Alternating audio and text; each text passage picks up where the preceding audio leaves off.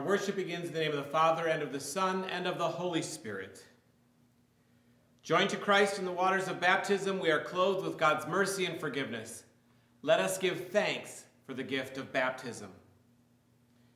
We give you thanks, O God, for in the beginning your Spirit moved over the waters, and by your word you created the world, calling forth life in which you took delight. Through the waters of the flood you delivered Noah and his family. Through the sea, you led your people Israel from slavery into freedom. At the river, your son was baptized by John and anointed with the Holy Spirit. By water and your word, you claim us as your children, making us heirs of your promise and servants of all. We praise you for the gift of water that sustains life. And above all, we praise you for the gift of new life in Jesus Christ. Shower us with your Spirit and renew our lives with your forgiveness, grace, and love. To you be given honor and praise through Jesus Christ our Lord, in the unity of the Holy Spirit, now and forever. Amen. The Lord be with you. Let us pray. O God, with steadfast love, you draw us to yourself, and in mercy you receive our prayers. Strengthen us to bring forth the fruits of the Spirit, that through life and death we may live in your Son, Jesus Christ, our Savior and Lord, who lives and reigns with you in the Holy Spirit, one God, now and forever. Amen. A reading from Jeremiah. The days are surely coming, says the Lord, when I will make a new covenant with the house of Israel and the house of Judah. It will not be like the covenant that I made with their ancestors when I took them by the hand to bring them out of the land of Egypt, a covenant that they broke, though I was their husband, says the Lord. But this is the covenant that I will make with the house of Israel after those days, says the Lord. I will put my law within them, and I will write it on their hearts, and I will be their God, and they shall be my people. No longer shall they teach one another, or say to each other, Know the Lord, for they shall all know me, from the least of them to the greatest, says the Lord. For I will forgive their iniquity and remember their sin no more. Word of God, word of life. Psalm 51. Have mercy on me, O God, according to your steadfast love. In your great compassion, blot out my offenses. Wash me through and through from my wickedness, and cleanse me from my sin. For I know my offenses, and my sin is ever before me. Against you only have I sinned and done what is evil in your sight. So you are justified when you speak, and right in your judgment. Indeed, I was born steeped in wickedness, a sinner from my mother's womb. Indeed, you delight in truth deep within me, and would have me know wisdom deep within. Remove my sins with hyssop, and I shall be clean. Wash me, and I shall be purer than snow. Let me hear joy and gladness, that the body you have broken may rejoice. Hide your face from my sins, and blot out all my wickedness. Create in me a clean heart, O God, and renew a right spirit within me. Cast me not away from your presence, and take not your Holy Spirit from me. Restore to me the joy of your salvation, and sustain me with your bountiful Spirit.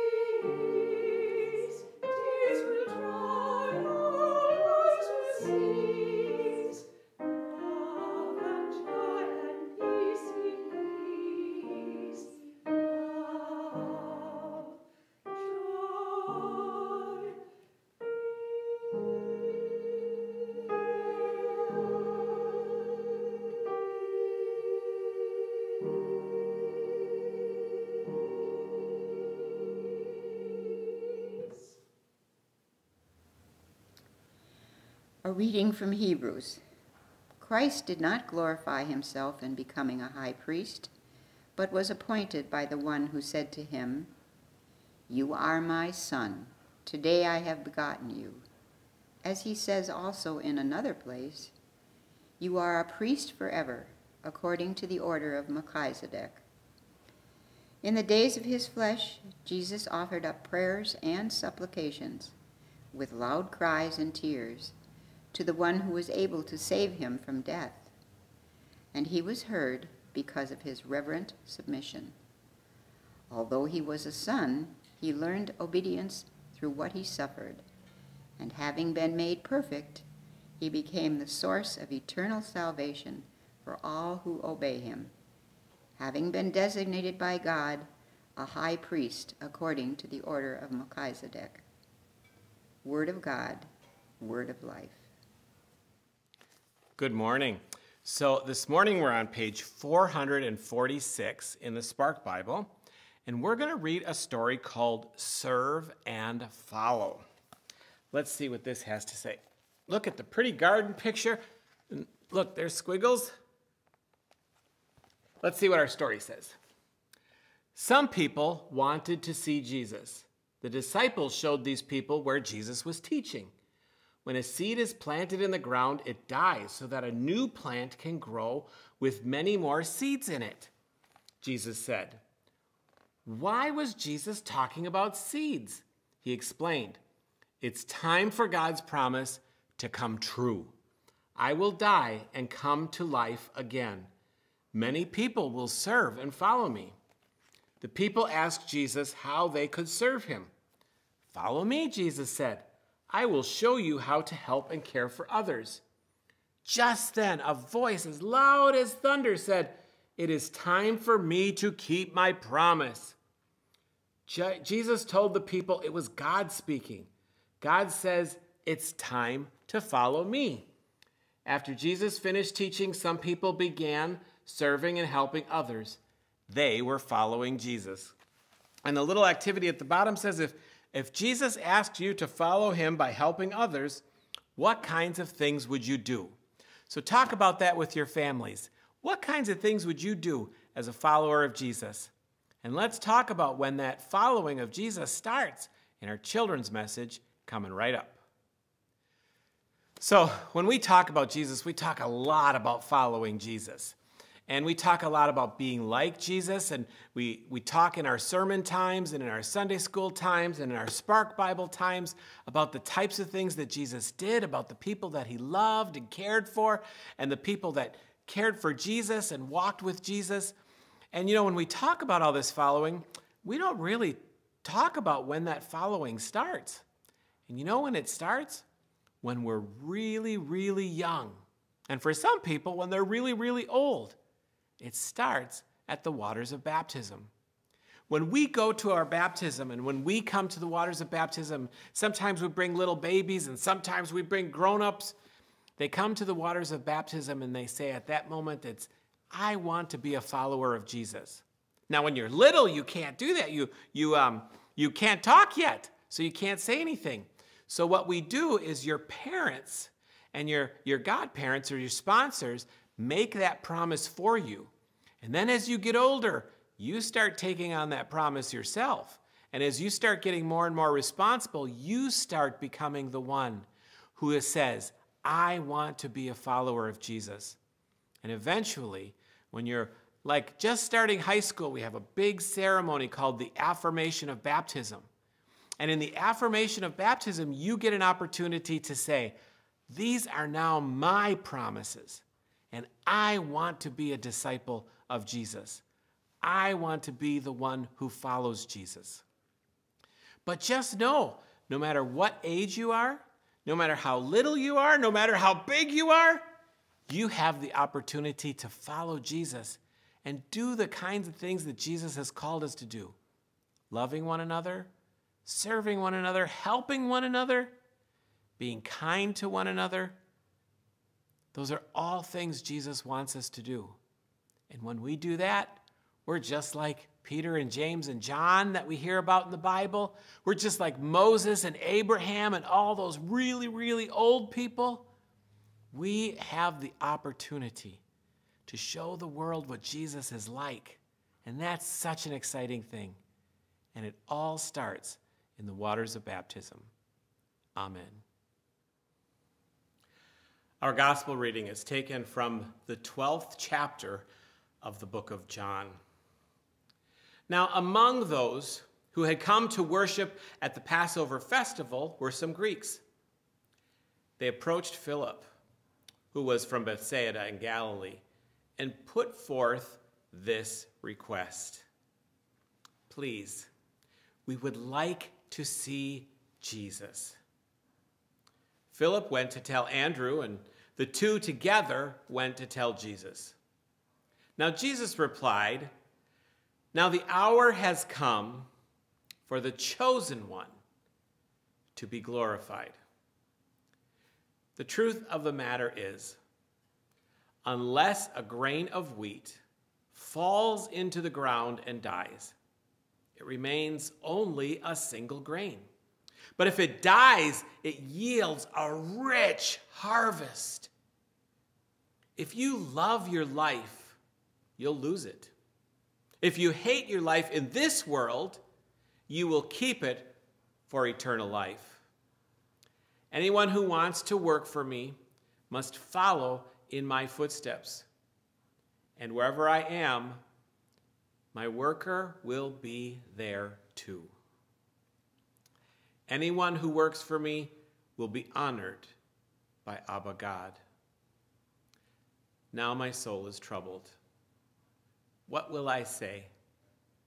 Abba, save me from this hour? But it was for this very reason that I have come to this hour. Abba, glorify your name. Then a voice came from heaven, I have glorified it, and I will glorify it again. The crowds that stood nearby heard this, and they said it was a clap of thunder. And others said it was an angel speaking. Jesus answered, "It was not for my sake that this voice came, but for yours." This is our gospel reading. Now wait a second. Some Greeks were going up to the Passover? What are Greeks doing at the Passover festival? For the answer to this question, we have to dig a little bit deeper into our Old Testament scriptures and why God called the Jewish people the chosen people. What were they chosen for? In Isaiah, God calls the people of Israel for a purpose and chooses them for a specific mission. Isaiah 42:6 reads, "I, Adonai, have called you to serve the cause of the right. I have taken you by the hand, and I watch over you. I have appointed you to be a covenant people, a light to the nations." This is the ultimate chosenness of the Jewish people, to be a light to the nations. The people who knew God were called to be a light to those who did not know God. That was how it worked. But like most things, when you hand the plan over to humans, their sinfulness will indeed get in the way. Over the years, Judaism began to wonder what to do with all these Gentiles, and their struggle began. In the days of Jesus, many believed that it was the role of Judaism to convert Gentiles to Judaism. But then along came Jesus, and along came Paul, who taught that God could love Gentiles as Gentiles. Paul even called that the mystery of the gospel, because first century Judaism couldn't fathom such a thing. No matter what the struggles in Judaism were, Gentiles were still being attracted to the faith of Abraham and Sarah. So much so that even they would make trips to Jerusalem for the pilgrim festivals, Passover being one of them. There were 3 pilgrim festivals in Judaism where you had to make a journey to Jerusalem. And it may have been a while that they were there. Maybe it had been while they were on their way there, or over the years they had heard about this Jesus. Many may have even encountered Jesus in their own villages and wanted to see him again. But as they arrived in Jerusalem, they wanted to know more about this Jesus. And wow, did they get a show! Jesus not only teaches them about what is going to happen over the next couple of days, but he calls on God to be made known to the people. And the echo of God's voice is heard from heaven. Now some, they just think it's thunder, just like they did at Mount Sinai when God spoke. They said it was thunder.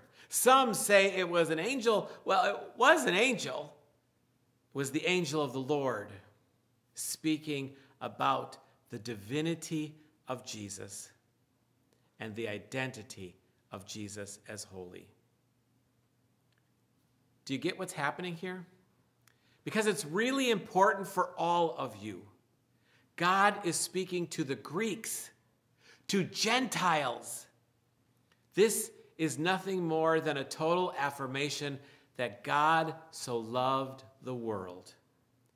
That was in our lesson recently, and probably one of the most memorized passages of Scripture. God's love is extended to all people, whoever they are, wherever they are.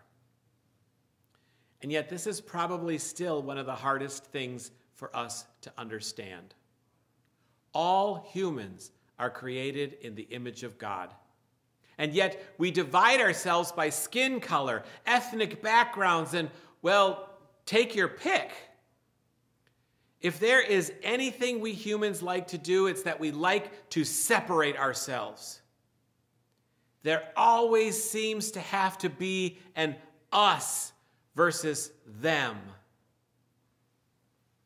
Now, I grew up in a very small town in Wisconsin, Marinette, in the northern part of Wisconsin. The first time I even met a black person, I was about 7 years old.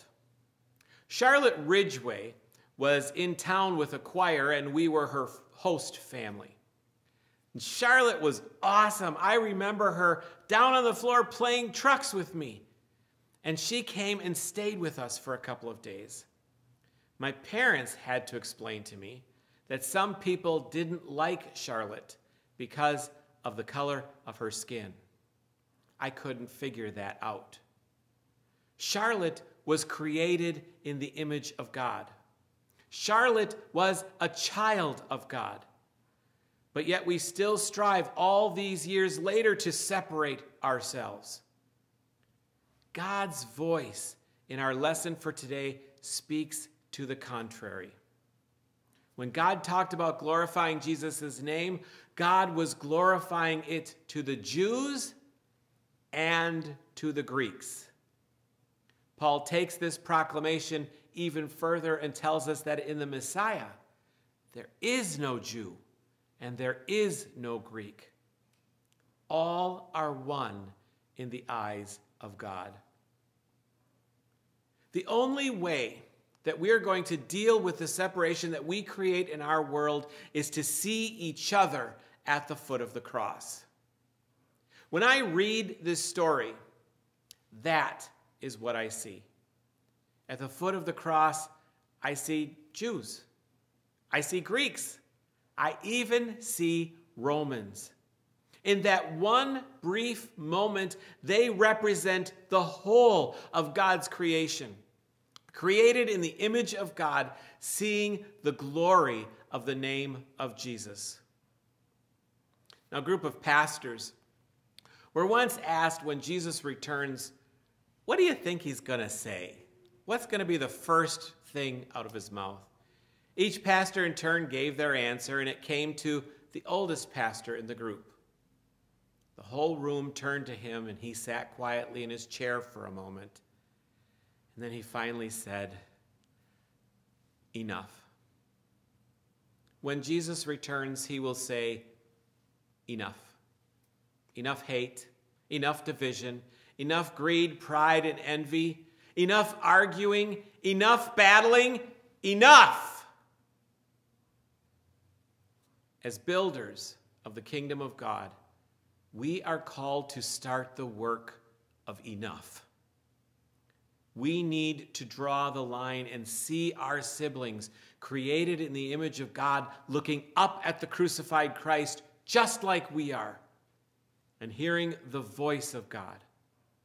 Only then do we truly become the church.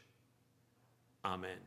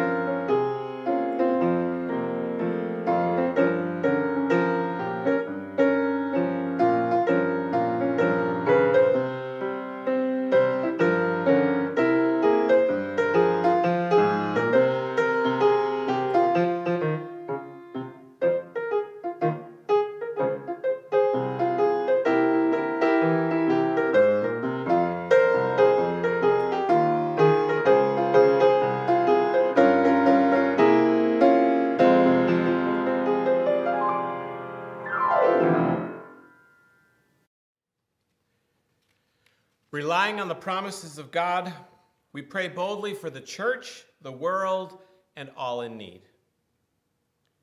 You wash us through and through, and remember our sin no more. Make your church a community of forgiveness throughout the world. Give your people courage to forgive. Through them, show the world new possibilities. Bless ministries of repentance and reconciliation. Lord, in your mercy, hear our prayer. You fill the earth from tiny grains of wheat to the mighty thunder with your presence, and you call us to attend to your will for all creation. Grant weather that prepares the soil for seeds, protect all from violent storms, flooding, and wildfires. Lord, in your mercy, hear our prayer. You promise to write your law on our heart. Guide citizens throughout the world to shape communities that reflect your mercy, justice, and peace, and give them creativity to work for the welfare of all. Lord, in your mercy, hear our prayer. You sustain us with your bountiful Spirit.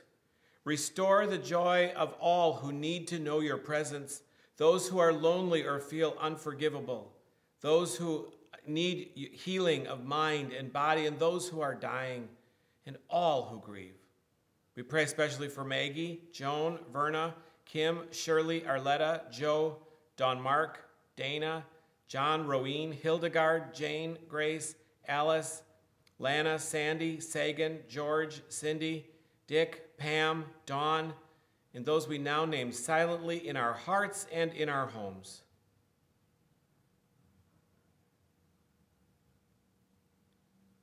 Lord, in your mercy, hear our prayer. Jesus calls us to follow him in life and death. Empower this congregation in discipleship. Equip children and teachers in Sunday school, confirmation, and learning ministries. Give us your truth and wisdom and teach us to follow Jesus. Lord, in your mercy, hear our prayer. In the cross of Christ, your name is glorified. We praise you for those who have given us words to worship you. For all those who have died in Christ, bring them into life everlasting. We pray for Florence Panning and her family at the passing of her brother Elmer Eggert. We ask that you bless all who mourn and remind them of the promise and the power of the resurrection. Lord, in your mercy, hear our prayer. We entrust ourselves and all our prayers to you, O faithful God, through Jesus Christ our Lord. Amen. Lord, remember us in your kingdom and teach us to pray. Our Father in heaven, hallowed be your name. Your kingdom come, your will be done, on earth as in heaven. Give us today our daily bread. Forgive us our sins as we forgive those who sin against us. Save us from the time of trial, and deliver us from evil. For the kingdom, the power, and the glory are yours, now and forever. Amen. Adonai bless you and keep you. Adonai's face shine upon you and be gracious to you. Adonai's countenance be lifted upon you and give you peace. In the name of the Sovereign, the Savior, and the Spirit. Amen. Let us go forth in peace. In the name of Christ. Amen.